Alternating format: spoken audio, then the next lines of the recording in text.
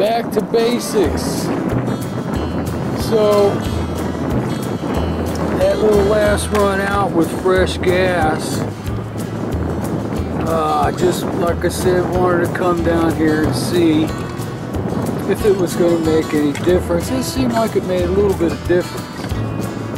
Then you got that tank. Now this motor's been running on that tank since forever. Like I said, the owner always keeps the damn thing tight. And when I run it, I'll loosen it up. So there doesn't seem to be any big difference, tight or loose. The cap is not vented. There's no air leak between the tank and the pump. If there was, it wouldn't swell up when it gets hot because it would leak out. So I'm not sucking any air between the tank and the pump. Pump is pumping. When I take the hose off, crank the engine, gas is spitting out of it. It seems to be fine. Carburetors. Not buying dirty jets, clogged carbs. Can't tell me this thing ran like a champ. Gets hot, overheats, conks out. New gear case, crank it back up, and the carbs are clogged. Just ain't gonna, I ain't buying it. So I'm pretty much gonna say, as far as the fuel system goes, it's pretty much eliminated, in my opinion. The primer solenoid leaks when you push in the key, or I should say it did leak when you push in the key. All I had to do was tighten down the 4 screws on the top to hold the damn gasket in tight, and it stopped leaking. So no leak there. And like I said, process of elimination, I'm pretty convinced it's not fuel system. It has to be electrical. From the coils, plug wires, back to underneath the flywheel. Something is happening. The coils are producing a spark. All spark plugs are firing, whether it's cold or hot. They've been tested with the timing light. Is it a strong spark? I don't know yet. I haven't gotten that far. I need to get a spark tester. Now I do have that one spark tester that I use all the time, but it's not going to show me how far that spark will jump. And I've used that thing long enough, I can tell by the brightness of the spark. If it's dim, then I know it's weak. If it's bright, then I know it's strong. But I still want to get the right spark tester that you jump the spark and see what's going on there. Today, what I want to do is get my link and sync back in order. The thing is just way out of whack, and that's what's concerning me. Anyway, the last time I had this thing set up, I just did it by sight, sound. You know, I didn't go by the manual, didn't go by, didn't have the 7 steps, 8 steps, didn't do any timing checks or anything. But here is the idle. And you can see how far I have this damn thing screwed in. Now it's never been that, had to be screwed in that far before. And to get my marks to line up where everything, I've got some idle, and pushes this damn thing up. That's where it has to be right now, and that's what's bothering me. Something is not right in that situation. If you need to look any of this stuff up, there's a website called boatinfo.no. boatinfo.no. They've got every manual. You can print the manuals out. When you read them online, they're a little fuzzy, and they're taken from the original manuals, and you can print them out. You can get whatever you need off these things. That's where I go. I'm no expert on these bigger motors, but it's the same principle. you know, it's a smaller motor. It's just a little different under the flywheel. So that's where I'm going to start today. I'm going to link and sync this damn thing back to where it's supposed to be. I've got 2 parts motors up there. This timer base under here could be bad. The stator could be bad. You know, the stator holds all those, you know, like the charge coil and where on a smaller motor they're all sitting in there separately. So the biggest problem I have right now is I don't have a socket to get these damn big nuts off. So that's on the menu. Pick up the socket. Double check my compression, when it's hot, when it's cold. So here's my plugs. This was top cylinder. Looks a little oily. Don't look bad. Now here's the middle. Looks good. Light tan, not oily. And that was the cylinder that had the lower compression, which came back up after I shot some WD. This one looks pretty good too, number 3. But I would say the middle one, probably the light tan, looks a little dry. Probably looks the best. So I'm gonna slap that damn tester on, see what we got cold. Last time I did it, middle was at 90, shot some WD in there, let it soak for a little while. Put the tester back on, boom, right up 120. That's a pretty big jump for one crappy shot of WD.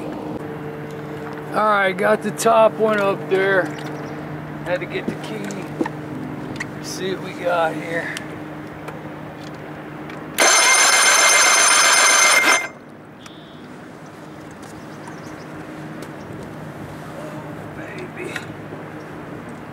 Yeah, that's even better than the last time. I can't see on the oh, there I am. There it is. 120, 130. All right, that's higher than the last time. Last time was like 121. Around there, 122. That's one of the biggest problems with this setup. Trying to work on this thing, hanging off the back of the frickin' boat. Alright, number 2.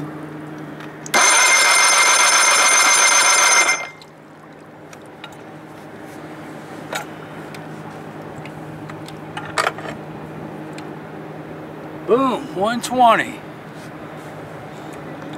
Like I said, first day it was at 90. I just shot a little WD in there, let it soak. It came right up to 120.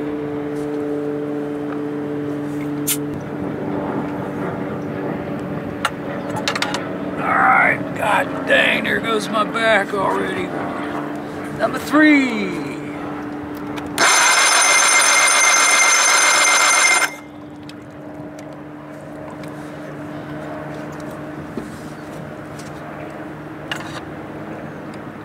$130. So, still good to go. Cold. Alright, I was getting ready to show you the tank, and I just busted my god dang freaking knuckle. It's nothing major, but I'll tell you, I just had freaking spaghetti and meatballs for lunch. I can't do this shit after I eat. Oh, anyway. I need to just slow down a little bit and relax. And let me show you that frickin' tank of what I'm talking about, because it looks to me like it's doing it again today. And it's not even hot outside.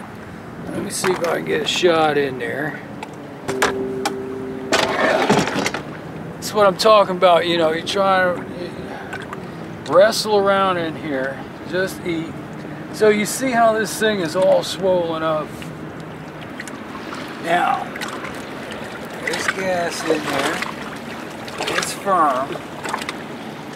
Now, when I loosen that cap, I think you can see that on the video. It's gonna go. Psst.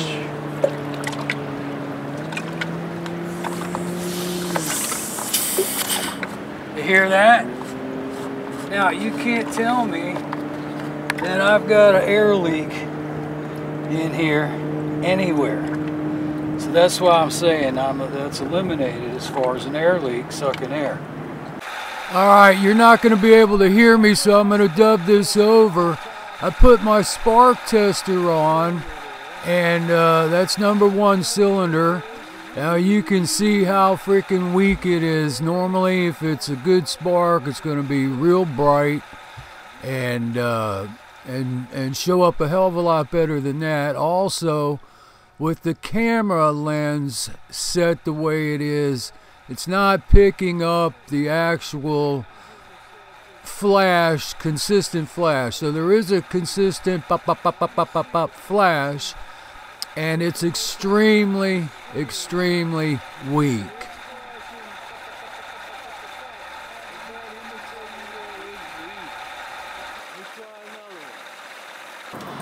I tested the other two plugs with the spark tester. Man, I could barely see a goddamn thing. So it's kind of been a hunch the whole time. Rule out fuel. It's just weak. So it's either that Powerpack or something under that damn flywheel, that timer base, the stator, you know, the charge coil. You know, that's what happens on these smaller outboards I work on. Bad charge coil, weak spark. It's the same difference. It's just I'm not used to working on these big puppies. Anyway, on my Lincoln Sink, it does not freaking work on this boat the way it is right now, and it won't work until I get some good power to these. You know, it just does not link and sync up the way it's supposed to. It needs to be manipulated around. I mean, in my opinion, you know, I've said it before, my freaking idle screw there never had to turn that thing in that far. What I'm doing when I turn it in, you know, it's advancing the timer base and bringing the idle up, and it doesn't have anything to do with the carbs because they're closed at idle. And which you can see my plate there, my cam here. Get a little closer. You see how far back that damn thing is? Screwed back. You see where it's silver right there? That's the old setting. That's when this thing had power. Now I gotta move this baby way back here because I gotta move this baby way up here. So I have to manipulate everything around to get it to run. So when this thing got hot, something got a little bit fried, and I'm guessing it's under this damn flywheel. Anyway, the owner came down, took him for a quick run, and same thing, you know, you hit it slow and it wants to bog and stall. Pump it around, monkey around with it, hit it fast, and man, it takes off. So I'm gonna get the right size socket for that nut. Pull this flywheel off, pull the other parts motors apart, and swap some shit out. And I'm thinking timer base, you know, Stator. That's the only thing that's under there. The Stator, the timer base. We'll see what happens. Swap it out. Powerpack. I think that other Powerpack's going to fit, and go from there. Next time on This Old Outboard. So here's the parts motors. That one and this one, and we'll pull these damn flywheels off, pull me some parts. I'm also going to take these damn, I don't know if that will work, the mount. I think there's a mount back there. I have to double check on that. And this one is on the other side. Anyway, check all that out. Take this off too. You know the channel, baby. Don't forget to subscribe.